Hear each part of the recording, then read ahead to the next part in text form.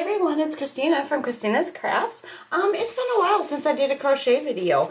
I am going to show you how to make this cowl. So I printed off these directions, it looks like back from 2018. And so this is not my pattern, but I did find this pattern online. It was like Hills or HighlandHillsCrochet.com, but I tried to go to the website and I couldn't get to it. So I don't know if it's just not up anymore. I have no idea about this pattern or who created it. I would really love to give them credit in my video. So if you do see this, I can link, you know, the link to the pattern, or if you're selling it or whatever. But yeah, I have no idea. When I went to click it, it just went to not available. So I will show you a picture of what the original one looked like. I'm going to insert it in here along with the link that shows that you can't get to it.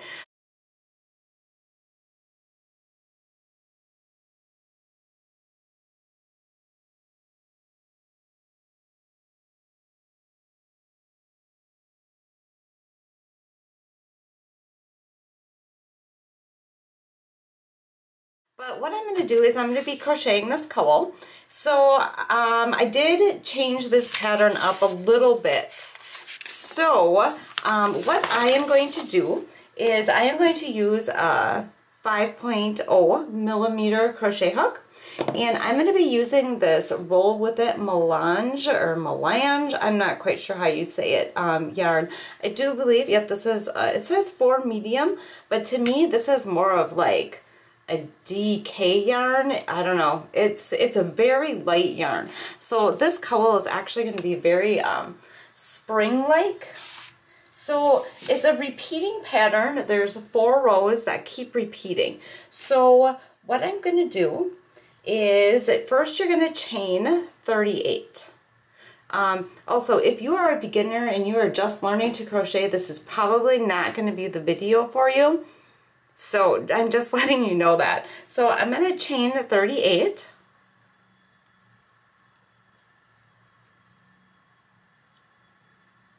Okay, I have my chain 38 done. And then what I'm going to do, this is actually round 1. There is 5 rows, and rows 2 through 5 are the ones, the 4 rows that repeat. So what we're going to do is we're going to single crochet all the way across in the chains. Just a simple single crochet.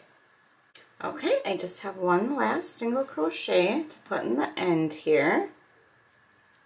And then we are going to start on round 2. So that, we had the first, which was the chain 38. Round 2 was single crochet all the way across. Then we're going to chain 1 and turn it over. We're going to single crochet in the first one right there. And then we are going to chain 3. Alright, and then we are going to skip 2 stitches, so 1, 2, and we are going to do a cluster stitch in this one. So we are going to yarn over, insert the hook, pull up a loop. Oh, I got it stuck. So yarn over, insert the hook, pull up a loop, yarn over, pull through 2. Yarn over, insert the hook, pull up a loop, pull through 2. And we're going to do this for a total of 4 times until we have 5 loops on the hook. So 1, 2, 3, 4, 5. Okay, and then we're going to pull through all of them. Then chain 3. And then we're going to skip 2 stitches, so 1, 2, and single crochet in the next one. Okay, then chain 3, and then we're going to do a cluster stitch. We're going to skip 2 stitches and do a cluster.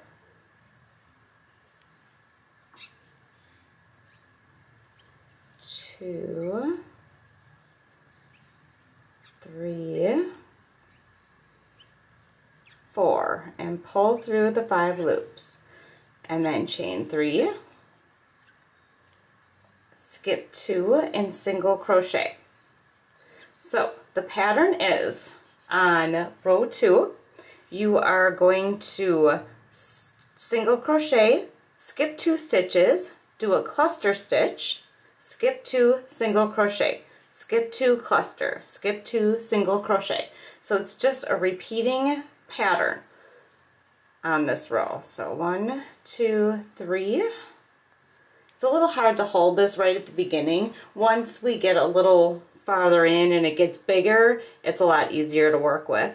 So next one would be a cluster, so skip 2 and the cluster stitch until we have 5 loops on the hook and pull through all 5.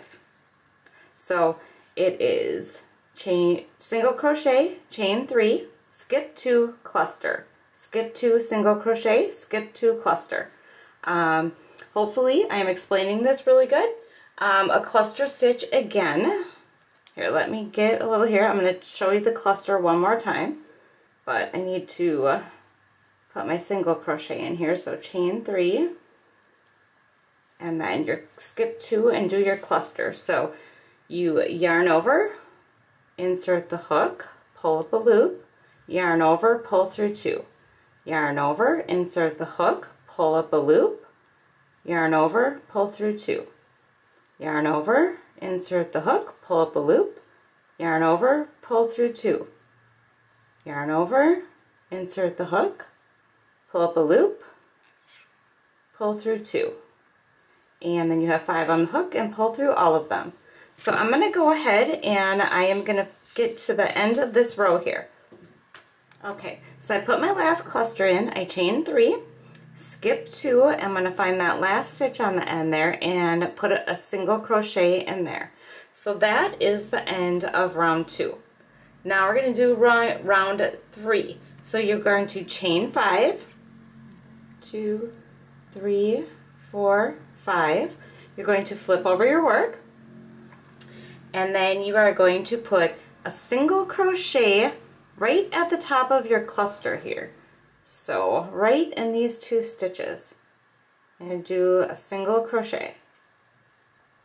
And then you are going to chain 2, and then you are going to put a double crochet right in that spot right there in this single crochet. Alright, so this whole row is going to be another repeating row. So you chain 2, single crochet in the top of that cluster, right there, chain 2, and then you're going to double crochet in that single crochet, and chain 2. Let me get my work here, it's turning on me. And then single crochet in the top. So this pattern up here again is you chain 5 right here, and then you put your single crochet in the top of your cluster, and then you're going to chain 2, double crochet, chain 2, single crochet in the cluster, chain 2, double crochet in this single. So we'll do one more. So chain 2, and then double crochet in that single crochet right there. Okay, maybe if I hold this down, and then chain 2, and then single crochet in the top. And you're going to go all the way till the end. We'll meet up right here. Okay, I just single crocheted and chain 2 right here, and then this very last stitch on the end here, you're going to do a double crochet. So double crochet right there, and then that is at the end of round 3. Now rounds 4 and 5 are going to be a lot easier. So what you do is you chain 1, and then you are going to single crochet all the way across. So you start right here, putting a single crochet right in that end there, and then you're going to put 2 single crochets in this loop right here.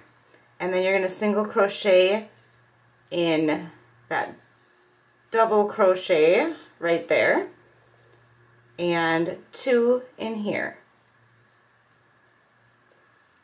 So you should have 37 single crochets by the time you are done. So you're crocheting in the double crochet, you're putting 2 in here, crochet in the single. So you're going to have 37 all the way across. So just remember to put 2 in your chain 2 right here, 2 of them go in there.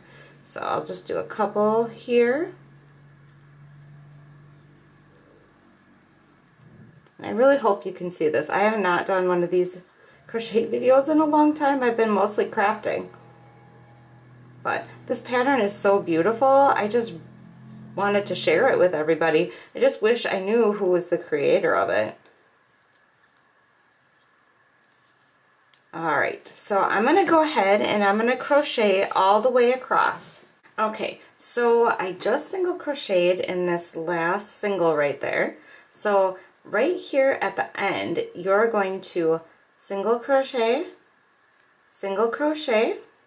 and then you are going to put one more single crochet in this chain space right here. You just want to make it look about even so that there's, I don't know, I can't remember how many exactly go up, but yeah, you're just going to put a single crochet in this turning chain. Don't put it like way down here, put it more towards the top so it's nice and even. And then that is row 4. Then row 5 is just another row of single crochets. So you're going to chain 1, turn your work, and then you are just going to single crochet all the way across. Just like that. All the way to the end.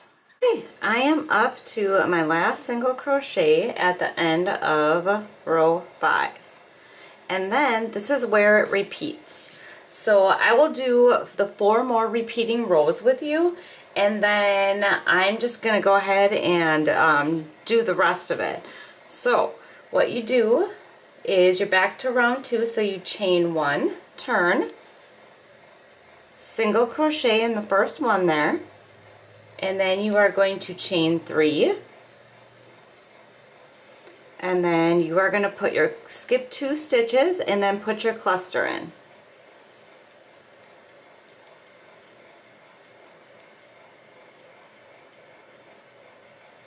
So remember, you want to have 5 loops on your hook, pull through, then chain 3, and then you are going to skip 2 stitches and put a single crochet in there.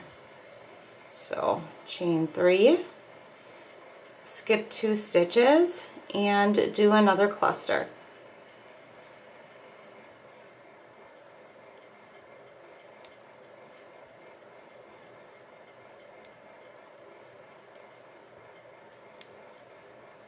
Chain 3, and then skip 2 and single crochet. So I'm going to go ahead and get that row done. Now this is row 2. It is the first row of the repeat. Okay, I am at the end of the row. I just did my cluster. I'm going to chain 3 and skip 2 and single crochet right in that end stitch. Alright, and then now we're going to start row 3, which is the second row of the repeating. And we're going to chain 5. 2, 3, 4, 5. Turn our work over.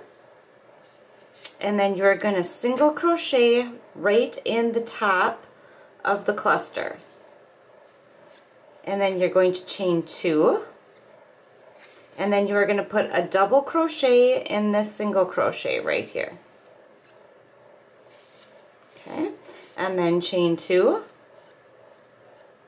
And single crochet in top of the cluster. Chain 2, double crochet in this single crochet. Chain 2, single crochet in the cluster. Alright, I'm going to go ahead and get that row done. Okay, I just single crocheted in my last cluster. I'm going to chain 2 and then you're going to put a double crochet in this last stitch here. Alright, and then that is the end of row 3. Then we have row 4 and 5, which are single crochet. So chain 1 up, and then you single crochet right in this spot right here. Put 2 in that chain 2 right there. Single crochet in the single crochet. 2 in the open spot. Single crochet. So by the end of this you will have 37 single crochet. So all single crochet across all the way to the end. I am at the end of this row, so I have my chain 5 here. So single crochet, and then you are going to put one more single crochet right in this stitch right here. And that is the end of row 4, which is the 3rd row in the repeating. So chain 1 up, and then flip your work, and then you are going to do a single crochet all the way across to the end. Okay, and this is my last single crochet at the end of this round. So this is 2 rounds of the 4 rows that repeat. So if you see the little clusters here, you're going to make this so that there are 30 rows of these clusters. So I am going to set this aside right now because I actually already have one finished. So this is the one that I made. You can see very, very pretty yarn. So it's pretty long. I don't know exactly how long it is, and it's gonna all depend on your tension and how you crochet. But now I am gonna show you how to put it together. So I had a couple little splits here. I have some ends and stuff to crochet in. So I'm gonna go ahead and do that, and then I'm gonna show you how I finish it up. Okay, now it's time to assemble it. So this is going to be the inside of our cowl, and this with the bumpy parts, that's going to be on the outside. So it doesn't really matter which way you put it. I guess whatever side colors you think looks best. But what you're going to do is you're going to fold this edge down like this, and then you're going to bring this one over and line it up, and then that is going to form your cowl. So what I do, you can leave it, you could put the buttons over here, so every time you put it on you have to button it, but I found that people get very confused and they forget how to put them on. So I actually sew mine together so that they just slip right over the head. So I have these buttons, these shell buttons that I got off of Amazon. Now my daughter and I own an Etsy shop where we sell our crochet products, and that's why I have a ton of buttons. We do towels, and we use those buttons, you know, for the crochet towel toppers and for cowls that we make. So, excuse me, I'm going to use these shell buttons on here. So obviously, if you're just making it for yourself, you can go crazy and spend a ton on buttons, but this is just what I am going to use. So, I'm going to take some of my yarn here, and I am going to sew the buttons on. So, take my darning needle, and this is my placement of where I put the buttons on. Obviously, you could put 2 on, you could just put 1 on, it's completely up to you. But I put my buttons right here on my cowl. So I'm just gonna kind of go up over here, stick my button on, and then go through right around there. Like I said, you can put it on anywhere you want, but we are actually, these buttons are for show. Sorry, I got my needle in my mouth. You probably can't understand what I'm saying. They're just for show. So, or decoration, I should say, whatever you want to say. Like I said, you could put the buttons on the other side. That's completely up to you and how you want to do it. I just make mine so people seem to like it that they can just slip them on. So 2 on the end here.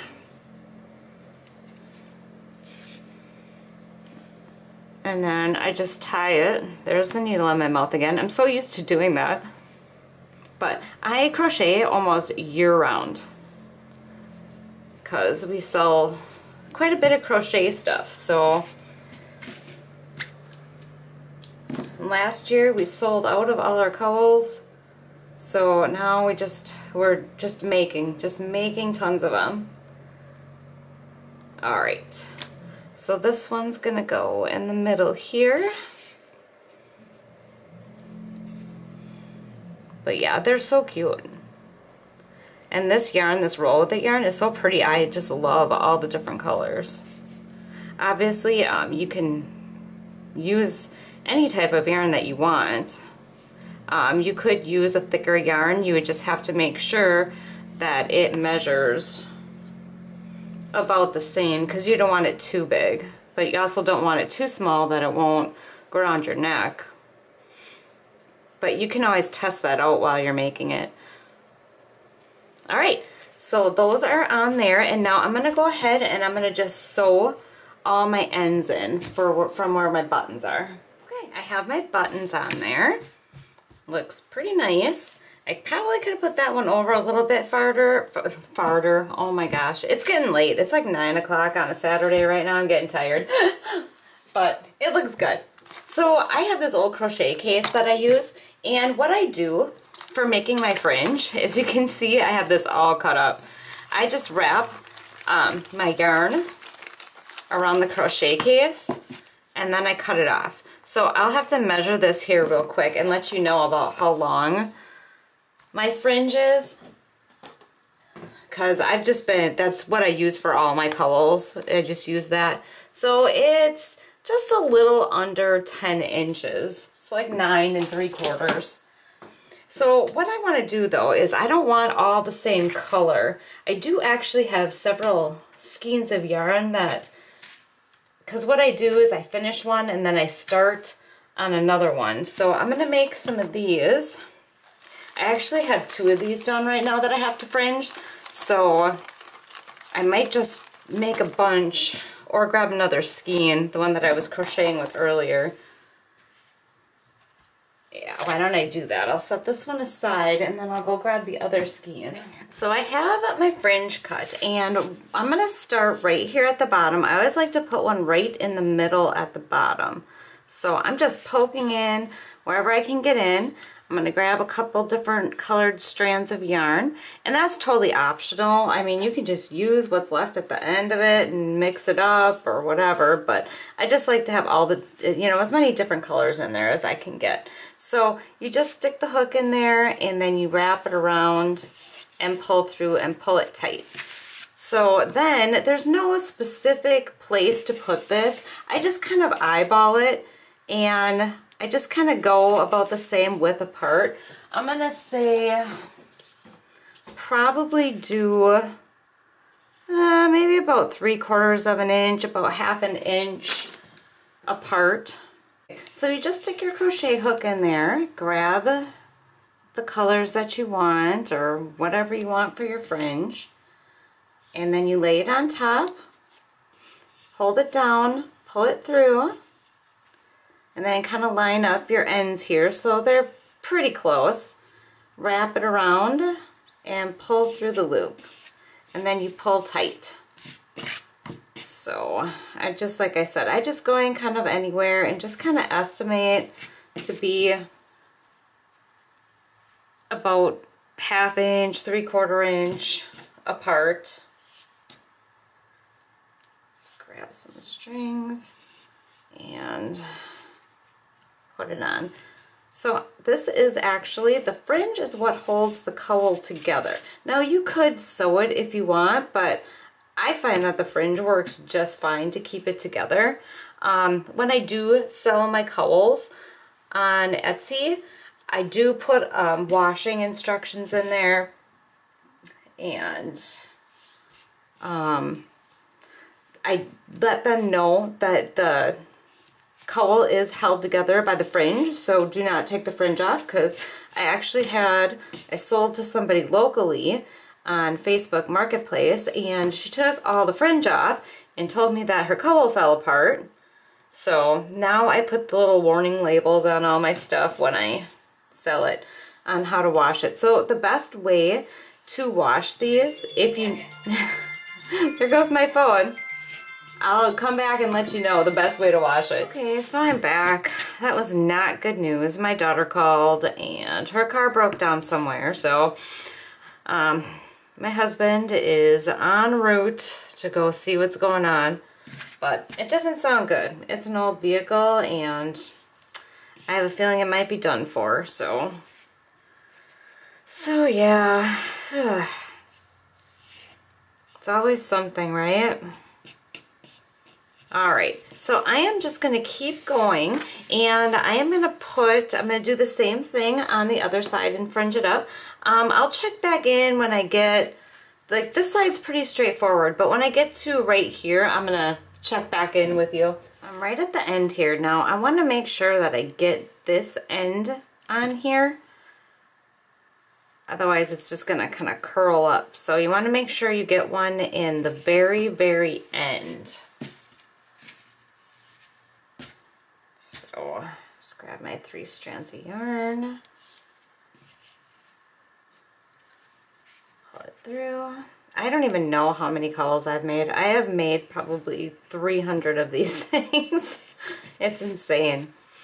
Okay, so this is about how your cowl is going to sit right here. So I always go like right up to about there. So I'm probably going to do 2 more in here. And then I go about that far up on the other side, so right about there. So then I'm going to put the fringe on the other side. Make sure you have these 2 together.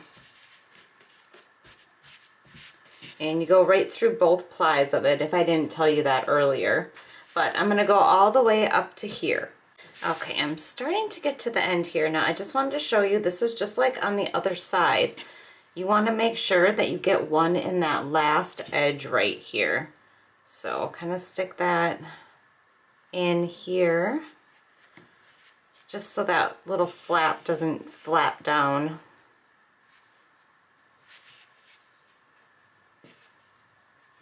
Just thought I would pop back in real quick while I'm fringing this to show you that. So that that's all on there and there's no end flapping around. So I got a couple more strands to do, but I am almost finished. So I'm going to get that done. Okay, it is all finished. It is so cute. I know I got the camera really close because I was crocheting, but there it is. It's all done. I really wish I could give credit to whoever came up with this pattern because it really is a very beautiful pattern. If you have any questions, go ahead, you know, you can let me know. Let me know how I did on this video because I don't know if people can understand my crochet videos. Let me know if you want me to do more crochet videos because I mostly do the crafts because I crochet all the time and I'm always making the same stuff, so I don't have a lot of time to do other things. But I just want to say thank you so much for watching. I hope I did a great job on this tutorial. And I'd love it if you subscribe, hit the little bell, get notified when I upload, and take care. Thank you. Bye.